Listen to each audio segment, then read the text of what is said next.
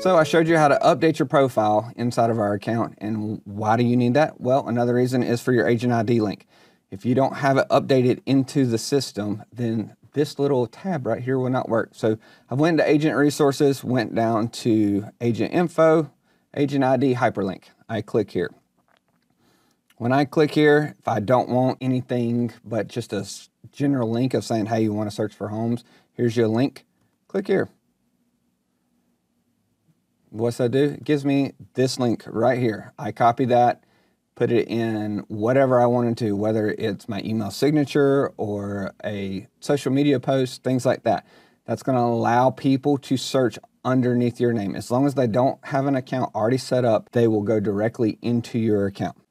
If I go back and I wanted to use the agent ID link, but I wanted it on a specific property. So I click here, I just put in the MLS number. So it is, let's just say that's the MLS number. I click submit and it gives me another link.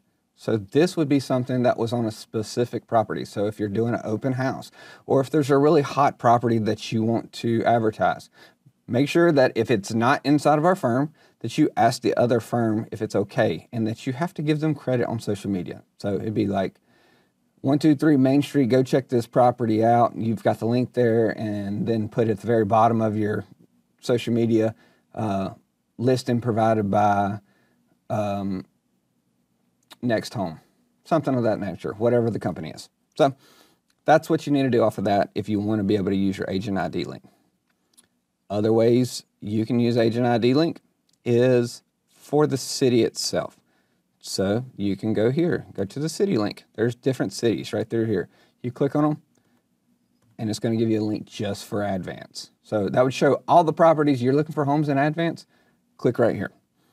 And lastly, you have the seller agent ID link. This would be if you want to say, hey, you want to know how much your property is worth?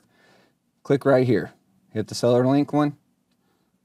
And it is going to give you a property valuation link for you to share with everybody.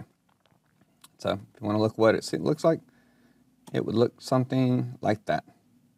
Hope that helps everybody out on the agent ID link.